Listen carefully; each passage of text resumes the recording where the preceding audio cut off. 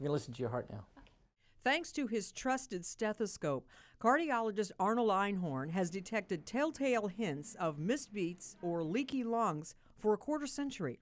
It can tell you about the lungs, it can tell you about the heart, it can tell you about the abdomen, it can tell you about the blood vessels in the neck. Embarrassment is the major reason the first stethoscope was invented 200 years ago.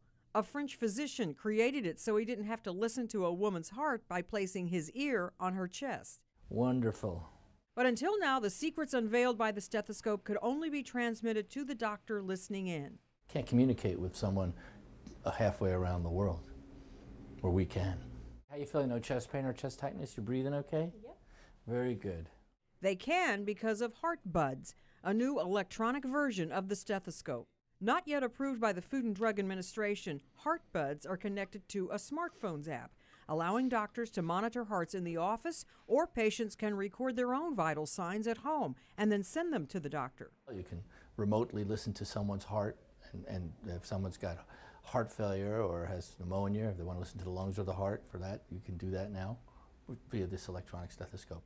Studies already conducted by the Orlando health inventors conclude the Heartbuds are more sensitive and accurate than many cheaper conventional stethoscopes often found in American hospitals. I'm Marty Salt reporting.